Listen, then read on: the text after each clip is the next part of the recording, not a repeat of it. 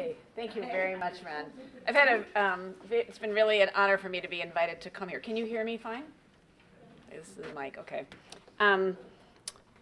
We already had an exciting hour talking about some of these issues, and although I've designed a set of things to talk to you about, please feel free to pop in. That might take a bit of work since I talk very fast, but please just signal if you want to argue with something or want to ask a question, because there are some points at which it's deliberately interactive, but some points where I'm just going to plow on.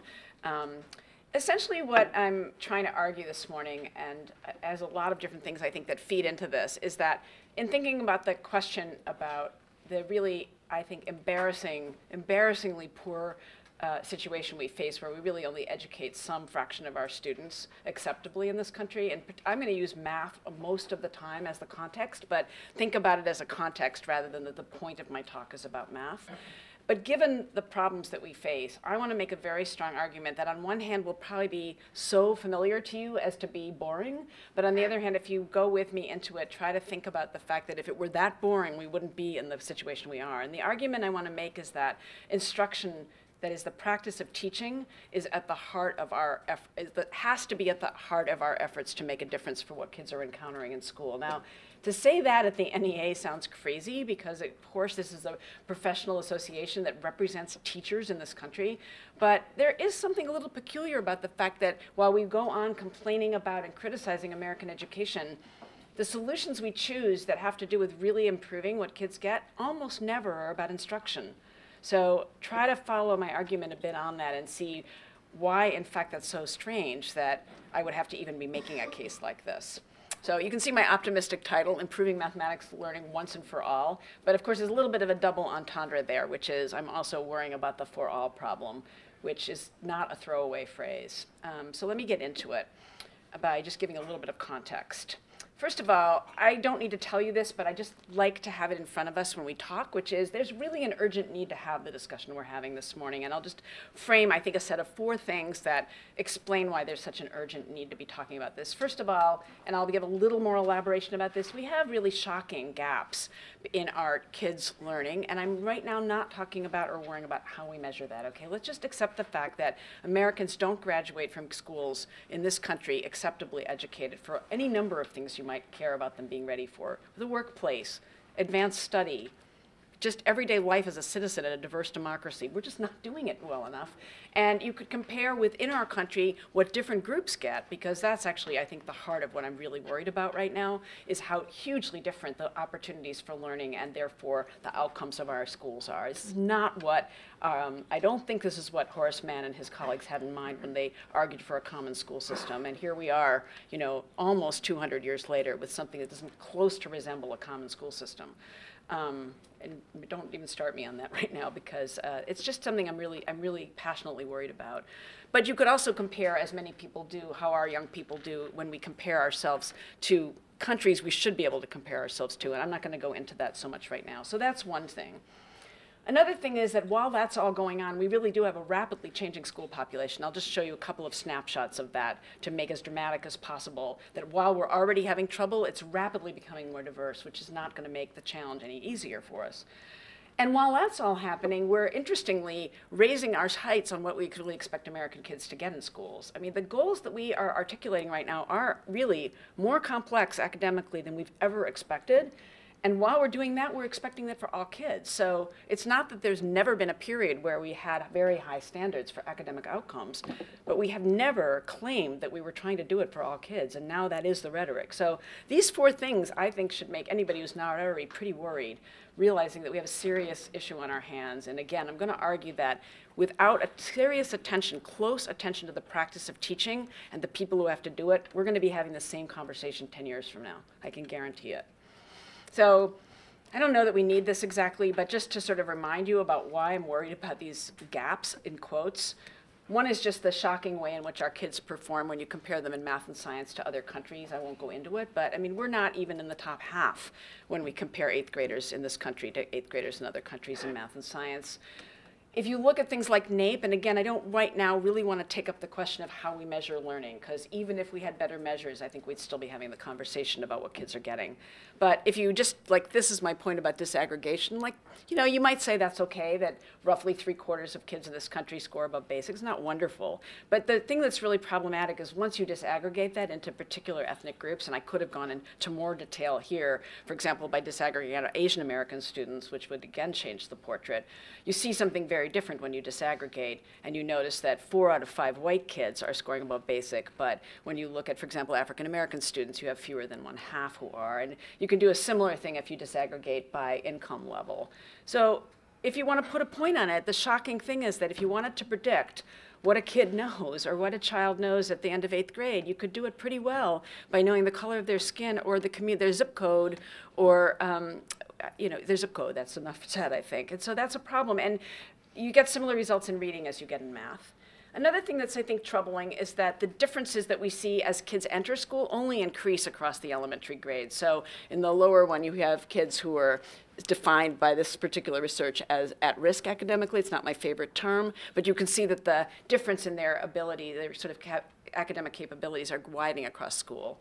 Here's another look that I find a little more compelling, and I'm partly throughout this talk would ask you to think with me, what of the different things I'm showing you today, I mean, we're all educators in one way or another, which of the things I'm talking about today would be especially persuasive if we wanted the public to get this problem better than they do? So if you find examples in my talk that you think would help us when we're trying to do a better public campaign than we do right now, tell me that, because part of my goal in the role I play right now is to find ways to tell other people in this country that teaching really matters and it isn't so easy and we really do have a problem, so wake up. So if you find things you think would help with that, tell me. So here's another look that I find sometimes convinces people better than all those data. If you just took 9-year-olds growing up in low-income communities, you would be able to say that they're on average 3 grade levels already below their peers in more affluent communities. They have only a 1 in 2 chance of graduating from high school on the whole. And those who do graduate from high school aren't reading or doing math better than at an 8th grade level. That's a different way to portray the data, but if you wanted people to get it, that we're not providing a common education by any stretch of the imagination, that would help you. And what you have to figure out how to avoid is having a blame the teacher or blame the kids approach to it or blame the parents approach. This is about fundamental differences in opportunity to learn. So it's an opportunity gap problem we're talking about here that isn't very visible to many people. Now, I said I would just make graphic for you literally how rapidly the American school-age population is also changing, even as you look at data of these types. So here's one that I find kind of interesting. In 1972, the school-age population was about 80% white, 15% African-American, and a small fraction of students were Latino and of even smaller other ethnic groups. But if you look at 33 years later, you can see that the white school-age population has shrunk to below 60%. The African-American school-age population remained about constant over that period, but where you see big changes in the Latino population and in other groups. So, I mean, just dramatically, you can see the changing in the ethnic composition. And the projections by 2030 is that, as you know, we'll see a population that's below 50% white and increasing in the composition of the other populations that make up our school-age groups. Now, if you look at language, which is an interesting another way to look at the diversity of American kids, this one is kind of interesting, although the graph is a little hard to interpret. Here, what it's essentially showing is that in 1979, roughly 12% of American kids spoke a language other than English in the home.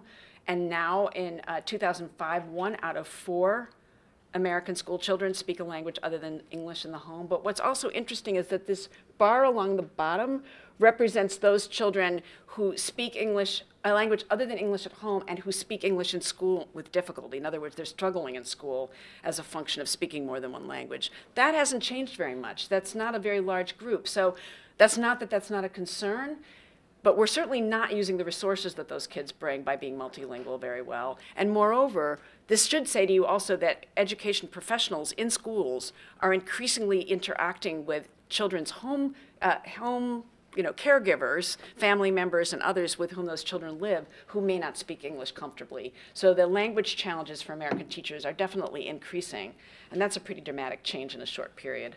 So, the fact is that we really want a lot of our schools, and we're not really equipping them to do it. We want to reduce these disparities in opportunities and achievement, but at the same time, we're trying to aim for more complex goals with more kids than we ever had before. I find rather compelling, especially when I talk to other people, about why I find the achievement gap language not very useful, by talking, first of all, about what are different explanations for what we see. Well, what we see is big differences in opportunity to learn, and depending on the measure, pretty big differences in what kids leave school with.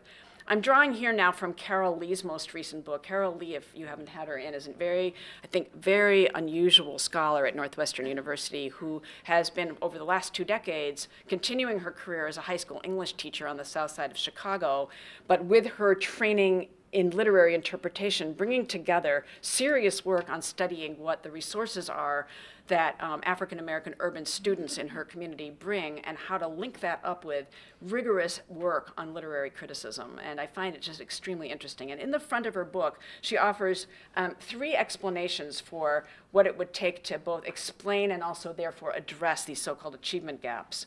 And she's not saying that these aren't all viable as explanations, but she makes a very strong argument for the third. So one argument that we hear most frequently is that there are just enormous structural inequalities in our society, economic and otherwise, and we have huge problems of intergenerational poverty and inequities in school funding and the like, and these resource issues set up a basically untenable situation for schools. That's one kind of explanation that people give that locates most of the problem in society and doesn't really touch down all that much in schools. Sees schools to some extent as victims of a much larger set of societal and historical problems. She's not saying that's not true. That is true, but there's more to it than that.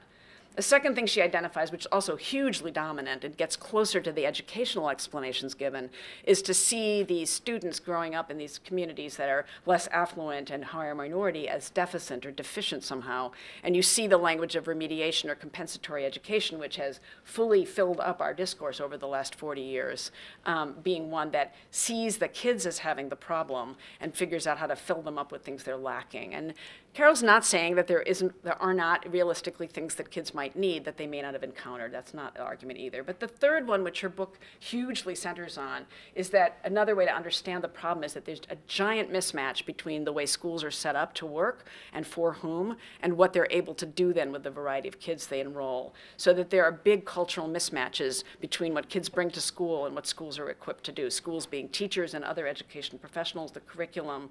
In other words, kids bring resources to school that schools aren't set up to use well. And that's why I find her book so compelling, because rather than just saying this and sounding romantic about it, in graphic detail she shows you what it has meant to have kids in south side of Chicago doing criticism of poetry and literature that my undergraduates at Michigan, who come from very affluent communities for the most part, can't touch, and they're college students. And when they watch videos of these high school students doing this work, their mouths drop open. Carol is able to get these kids to do significant work, but the way she's doing it is by knowing how to make use of resources that they bring. So it's seeing the cultural repertoires of practice that kids have and being serious and relentless about the connection of that to conventional academic outcomes, maybe not even conventional, unconventional, complex outcomes.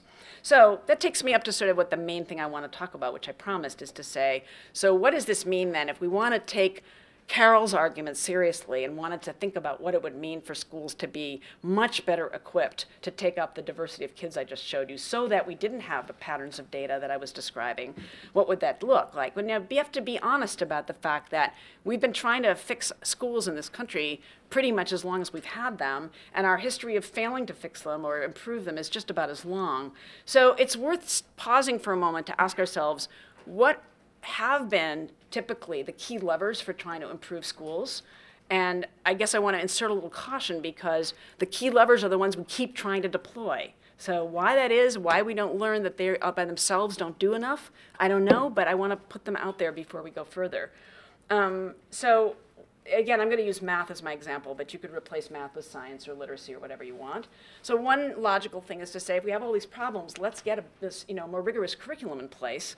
We're not expecting enough of our kids. Let's get something in place that actually develops skills and gets them, if we look at other countries, gets them into a curriculum that's more demanding.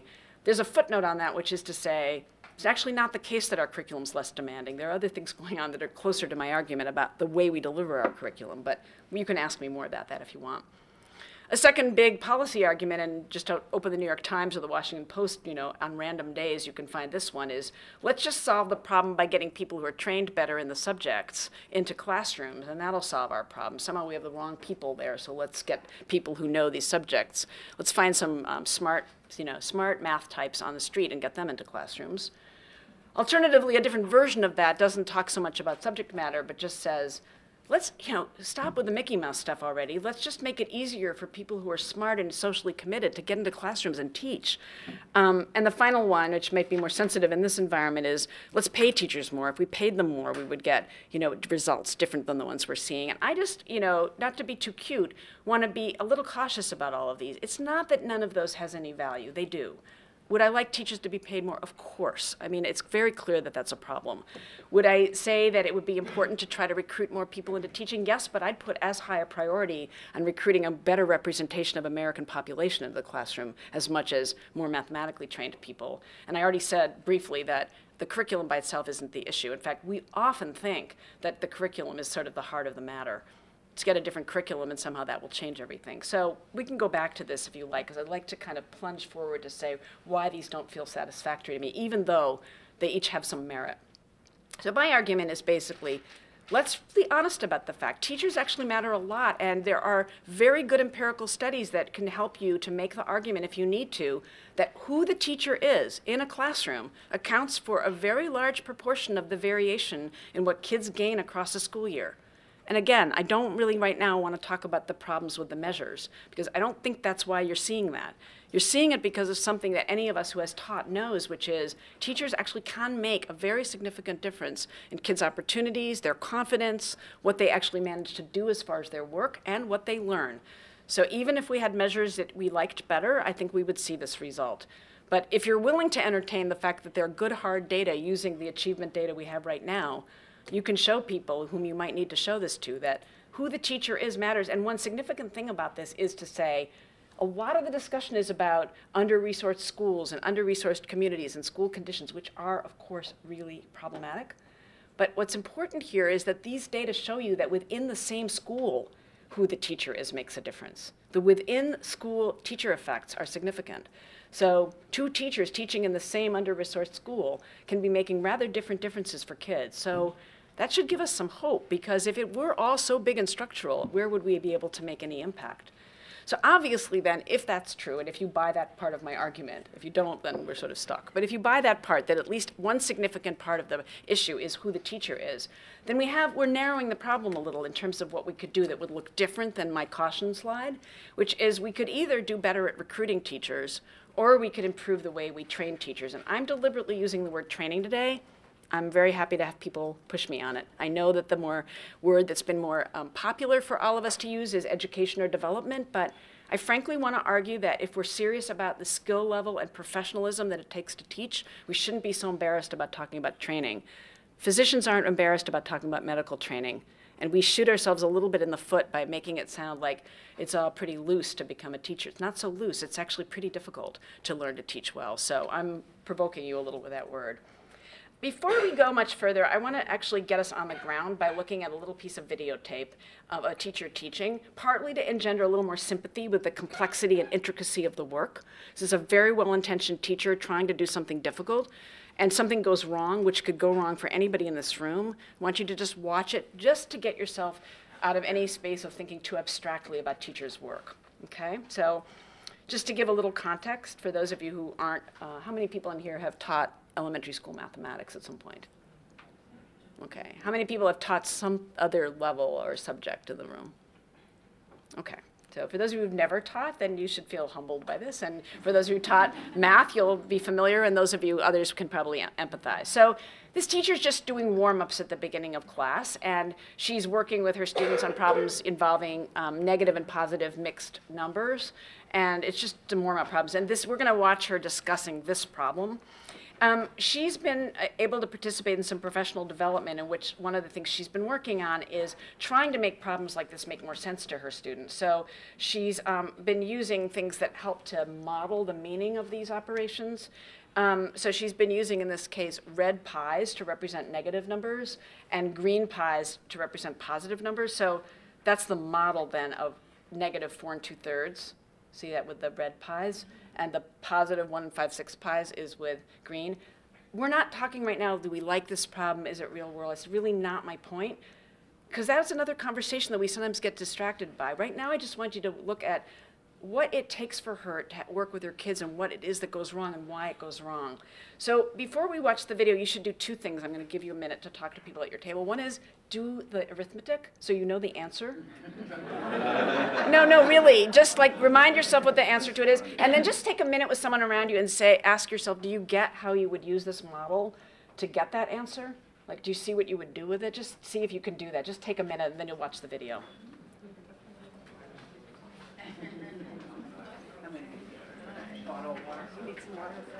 Yeah, I was just looking for it. You want ice? You ready to play this? All you want to do is put this by your speakers and turn your volume up. What do I do? Put this mic by your speakers. Oh. But there's no sound cable, right? We're just using it. Where is the mic on here, do you think? -2 and 5/6, is that what everyone got? Okay, very good. No, that's not what you got? Okay, since they didn't bring me here to work on elementary arithmetic, I guess I won't go over that. And you have a little idea of what you think might need to be done with these pies? So now I'm going to show you the video where the teacher is going over that problem with her class, and I want you to watch, see what you notice. Remember that the goal right now isn't, do you like this teacher? Do you like this problem? We're trying to watch the work of teaching to see what makes it intricate, building up to the argument that really not anyone can just walk in and do this. And if we were serious about improving learning opportunities, we have to work at this level of what it takes to do the work. So I want you to watch sympathetically and carefully about what it is that goes on, okay? We're hoping that the sound is going to work. We have a slightly improvised method for the sound. Oh, there's going to be text track along the bottom to support those of you who aren't used to listening to 4th graders talk. It will interpret for you because it is a little bit of a foreign language sometimes when kids and teachers talk. But that will help if the sound isn't so good too.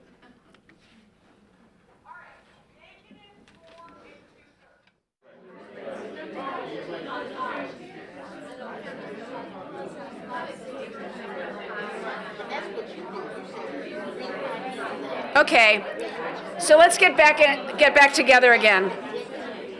Hopefully part of what you're noticing is that just the sheer complexity of getting that model onto the board correctly and actually thinking through carefully in advance about what you have to do to make it work is non-trivial, and teaching requires so much stuff all the time. So just in case you haven't seen this done before, essentially what she needed to be doing was something like this, where she would match up, one negative pi, so to speak, and one positive. Then she could match up in this following way, like that. So you'd match those 2/3. You'd still have a 6. So then that pi would also have to be split into 6. Then you could cancel out one more 6, and then you would see your 2. That's one way you could do it. But one thing that has gone wrong is that she's made the picture on the fly, which all of us who've taught have done, and she probably hasn't fully thought it through before she's doing it, so then she gets into this oops. It's actually interesting as a footnote that there are cultures in which it's more typical to prepare charts like this in advance, and certainly American teachers do that too, but you can see why maybe making that drawing and putting it up beforehand would avoid at least some of that problem. But still, the rehearsal of exactly how does the explanation work is non-trivial. And this is, by the way, just if we're going to collect examples, if I were to ask the average well-educated faculty member at the University of Michigan, not in the ed school, but just, random faculty member, to be able to use a diagram to show the meaning of -4 2/3 plus 1 5/6, they would no way be able to do that. They probably most of them could get the answer, although in some fields they couldn't because they wouldn't have done, anything with fractions in decades.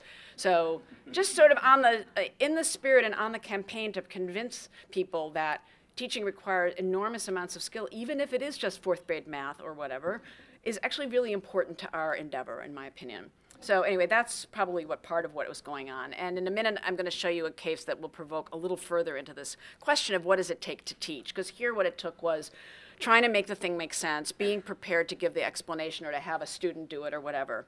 So I want to first now pause on the very important but not sufficient question of what is it we're learning about what it means to know your content well enough to teach it. I want to do this and then we're going to move on to, but that isn't all the story anyway, but let's stop on this because if anything should be solvable, it ought to be that we could prepare people to at least know the academic subjects that they have to teach, since we're uniquely responsible for that. There are many other professionals who work with youth, social workers, community workers, and the like. We're the only profession responsible for academic learning. So with all the other things we want teachers to be skillful at in our current diverse society and all of its issues, we better worry about this, because we won't be able to do what we're here to do if we can't. And it hasn't been as easy to address as one might have thought.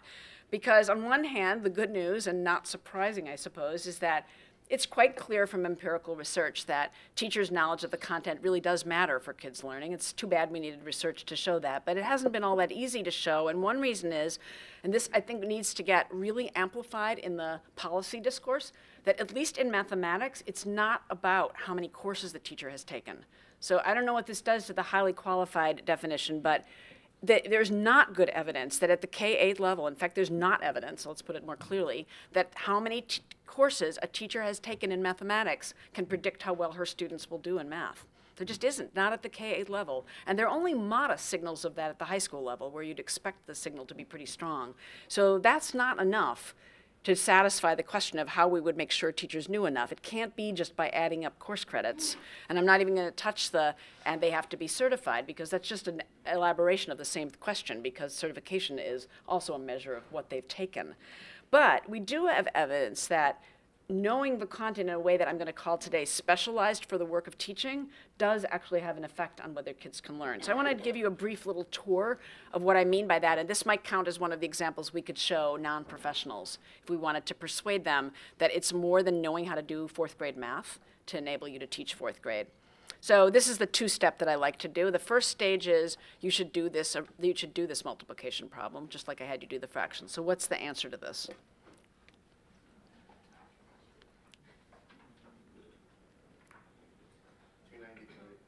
What?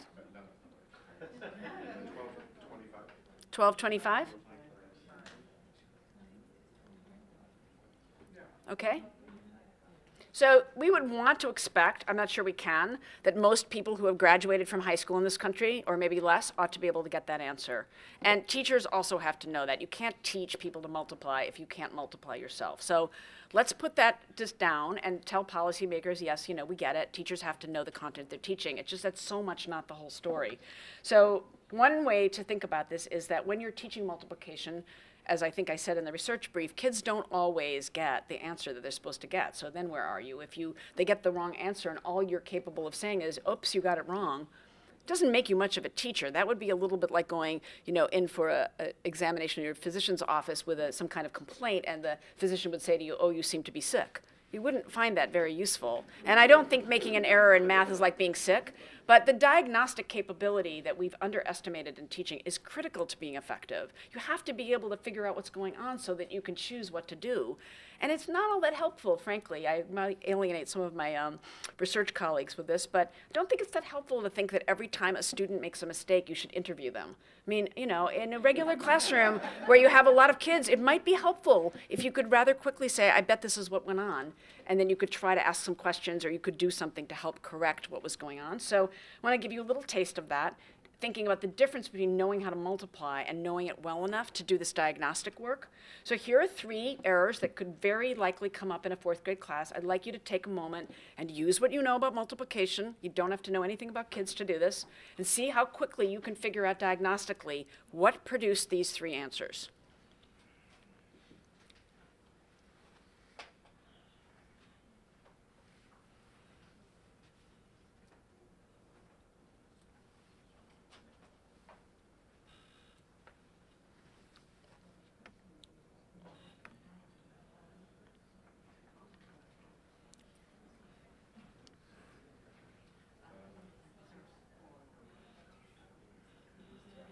How many people in the room right now could answer that for all 3 problems? Raise your hand. Okay, that's pretty interesting, actually, because this is actually a pretty professional group in the room, and it illustrates my point that this is not so easy. Well, I think that's important, and I think one thing to point out is that if you were teaching this subject, you really would want to be able to size this up pretty quickly. It's interesting how we always are at pains to tell kids being good at math isn't being quick, which is true. But being good in math as a teacher is actually to have to be quick sometimes. You can't wait 12 minutes figuring out what a kid is saying. You actually would have to know rather more quickly. So there's kind of fluency you need to be a teacher that we don't talk about very much. So would somebody like to explain one of these? Or at least hypothesize about it? What do you think? Which one? In B, they got the first part right. They did the multiplication right for the top. But then what happened was at the bottom they reversed the mathematics. So they did 4 times 25, and that's how they got the 100. So they get 4 times 25 got them the 100, and what did they do to get the 225? They did the 5 times 9, and then they carried their 4, and they did 20 times 12. Sorry, 9 times 5 got 45.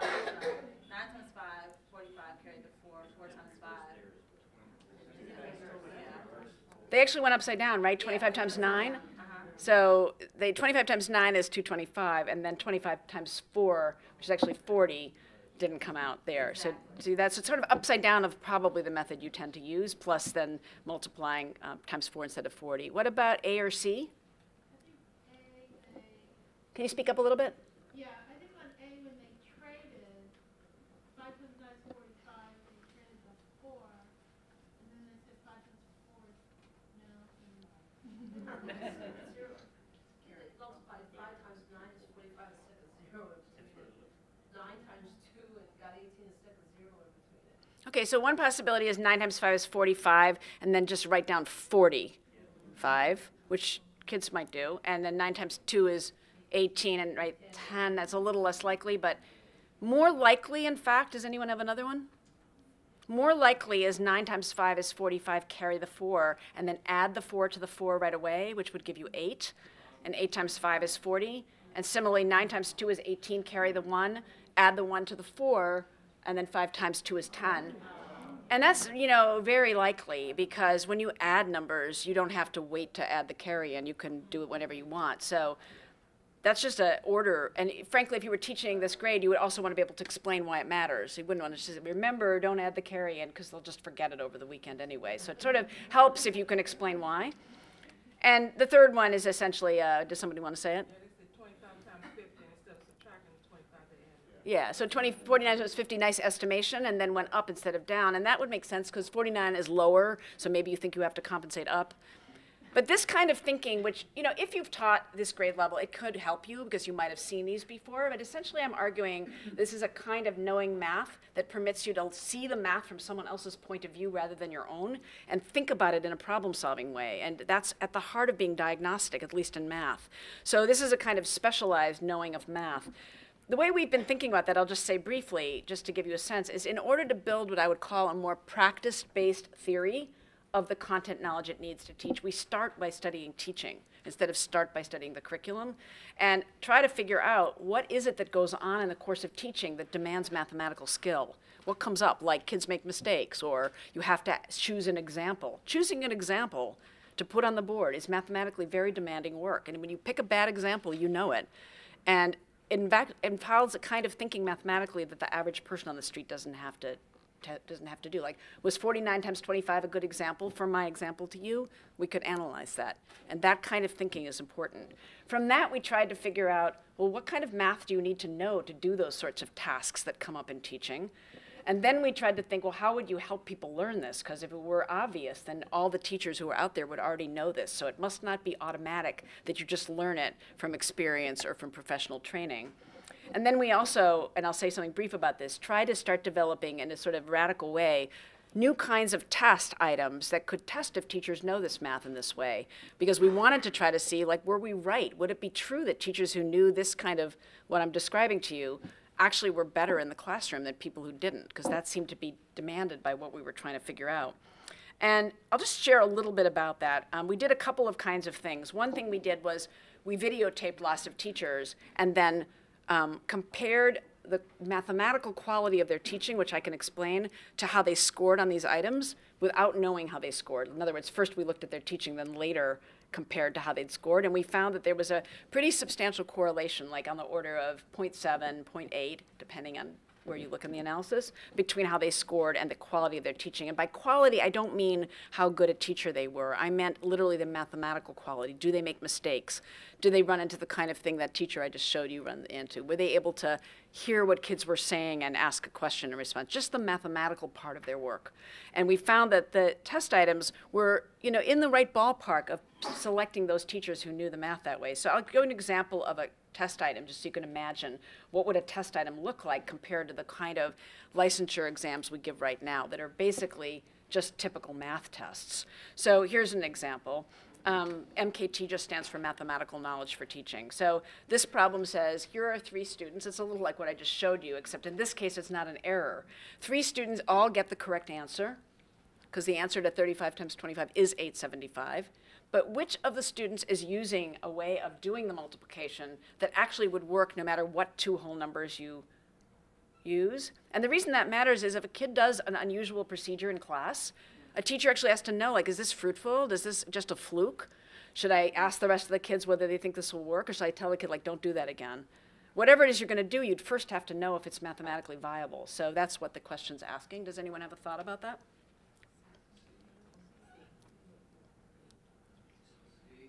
You see what it's getting at? So the one that you're most familiar with is student B, probably, right?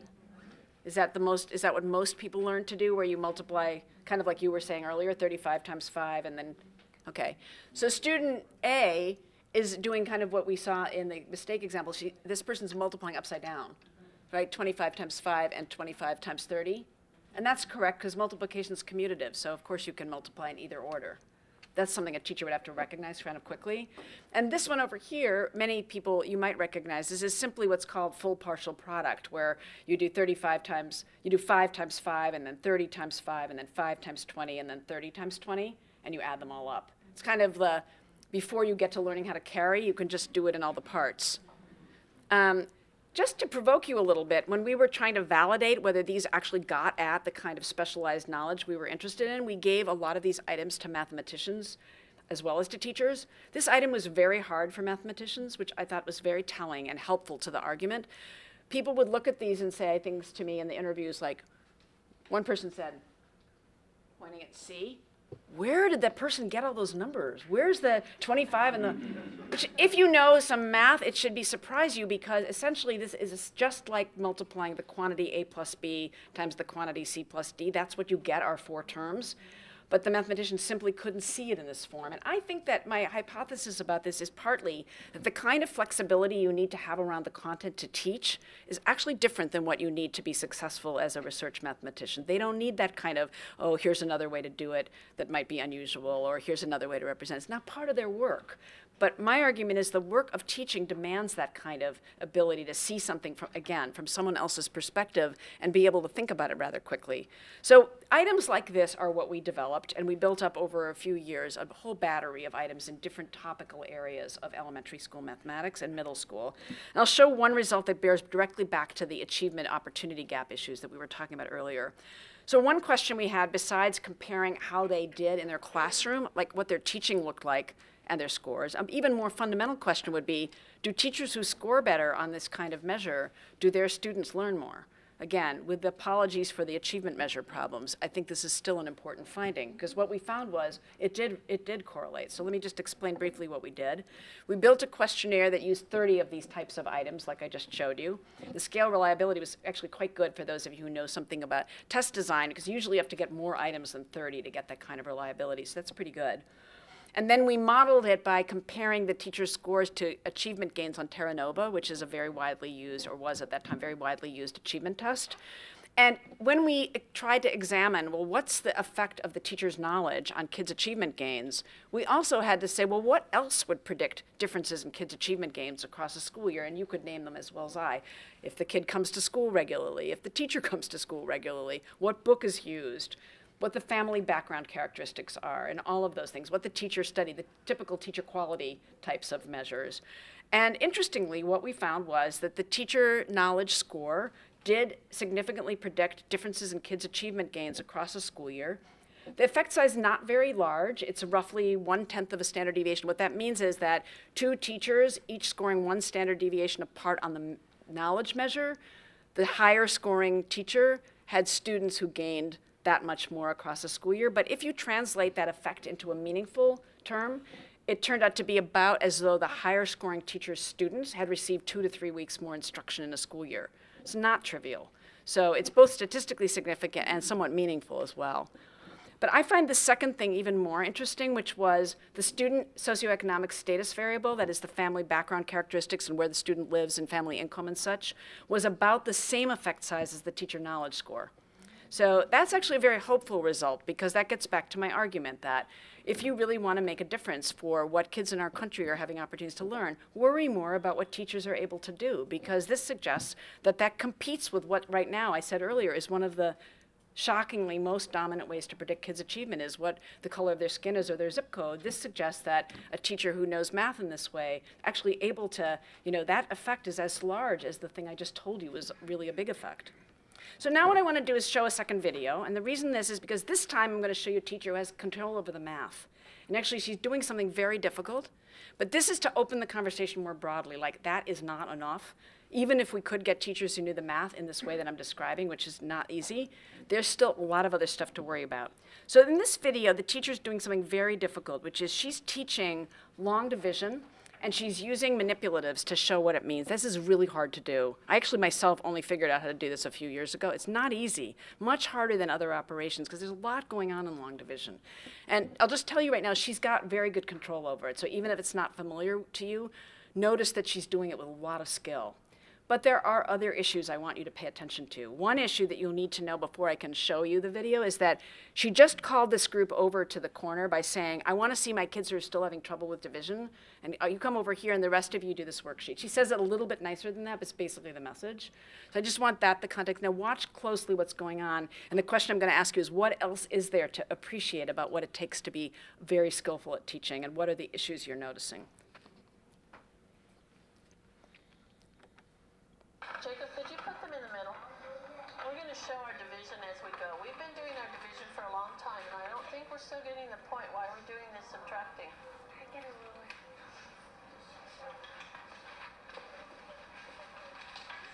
ruler. And just suggest to you that there are other things going on here about who's getting to talk, how kids are being treated. And if you've taught, you can imagine some of the things that are going into that, but it's complicated, and she may not, there's just a lot to keep track of. The 4 girls who are all African American haven't said a word and don't say a word if I can go no further. She's got this one boy, white boy, doing all of the talking. There are just things going on about the dynamic that could have very important consequences for how students are understanding what the opportunity for learning, how people are regarding themselves, that we could spend more time on. And the reason I want to show that is because although the content knowledge stuff is important, it's in interaction with a bunch of other things. So I want to sort of pull this together a bit to say something about the strategy. So you have to understand instruction as interaction, as I think Ron said earlier. So instruction isn't what teachers do all by themselves. It's the interplay of what they do as they work with multiple kids around content.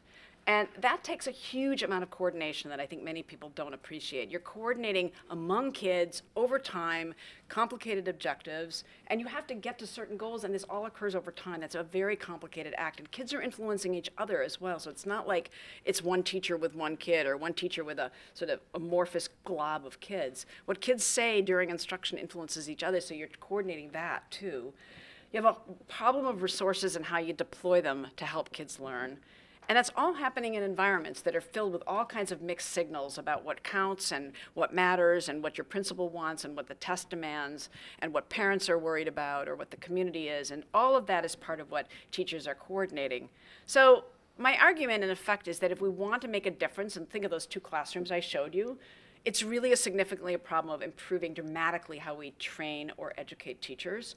And there are 2 reasons why I'd argue that. One is sheerly the scale problem. So if we had a tiny profession, maybe we could make the argument differently. Maybe we could recruit people. Maybe we could find people who just can naturally be good at this. We can't actually afford that, because even if there are people who are natural at this, they aren't at the scale we need. Look at this. I mean, this is a graph of the teaching profession. You probably know this, but teachers are the left-hand bar here. 3.7 million teachers basically, and that number is in 2003, so the number may be slightly different. But what's also important is the ordering of occupations in our society. That is the largest occupation, the largest occupation. So we have an enormous mass profession, and we want them to do pretty intricate work. So that prevents a conundrum, because on one hand, we really need the public to get it, that you cannot walk off the street and do this. But if we make it sound so complicated and we give people no training or resources to really do intricate work like I just showed you, we have a mess on our hands, because it is so many there's so many people who have to learn to do this, and they have to be regular people. We can't build the profession on heroines and heroes or people who are somehow natural teachers, because if there are any natural teachers, they're a minority. And if we had more time, I'd give you my little argument about how teaching is not only not something somebody is mostly born to do, but actually requires you to do a lot of very unnatural things that are hard to learn not to do. Things you do in everyday life that you just can't do as a teacher. A small sample of that is you have to assume most of the time that you need to probe what kids mean. But if I probed every time you said something to me, we would have a dysfunctional conversation. You've got to ask questions you already know the answer to. That's not very natural. And you're not at liberty to decide you like some of your kids and don't like others, like you might decide in everyday life you like some people better than others. It's not your professional job to like kids. Your professional job is to care about their learning. These are all things that are not natural, and you have to basically learn how to not do some things that are natural and functional in the rest of your life if you're going to be a skilled teacher.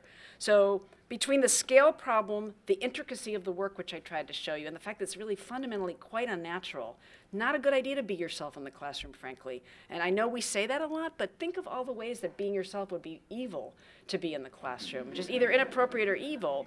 You have to cultivate a certain professional way of being. It's a professional role. So then the problem is really improving teacher education. But I'm sorry to tell you, and I can say this maybe honestly since I'm the dean of a school of education, we don't have a reliable system of initial or continuing education in this country. And the problems are pretty simple to name and just hard to tackle. One is we don't prepare people to know their subject matter the way I described earlier.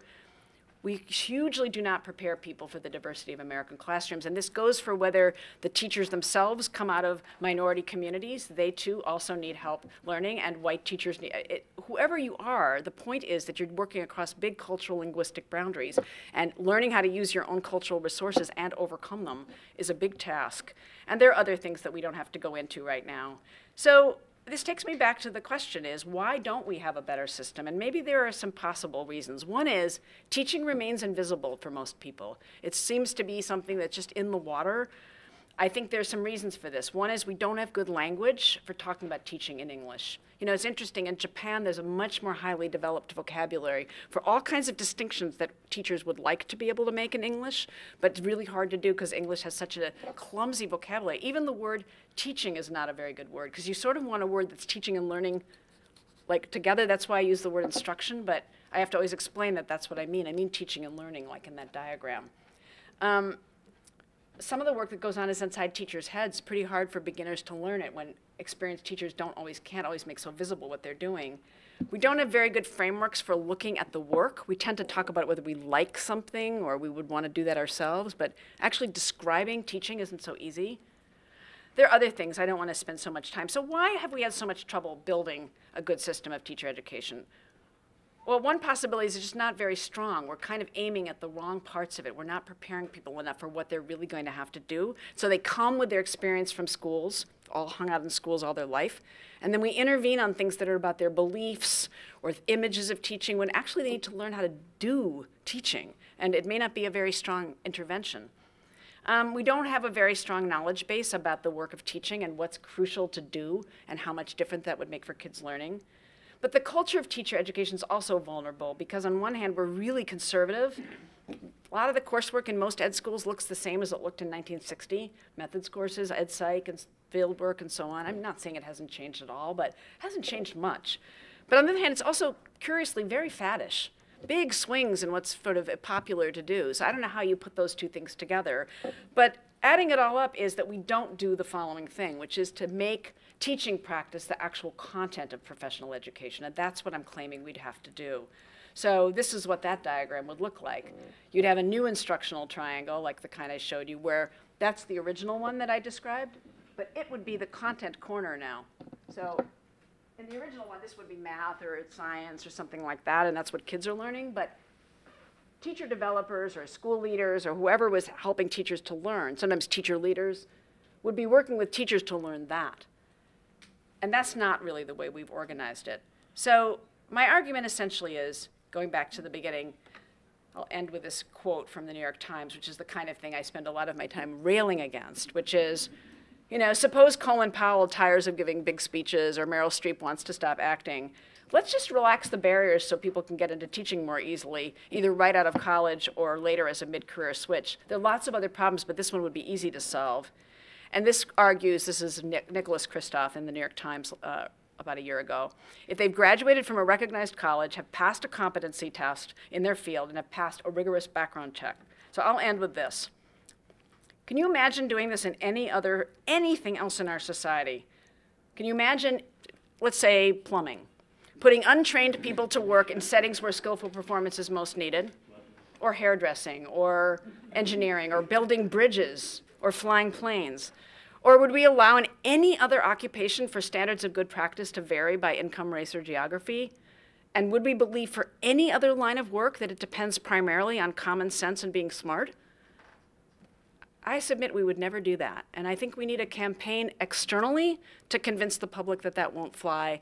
But we have a lot of work to do internally about living up to what it would mean to actually prepare people for what I'm claiming is both intricate and unnatural work. And if we don't, I promise that somebody like me will be giving the same talk in this room 10 years from now, because we keep circling around the problem of teaching quality. It's not a problem of teacher quality.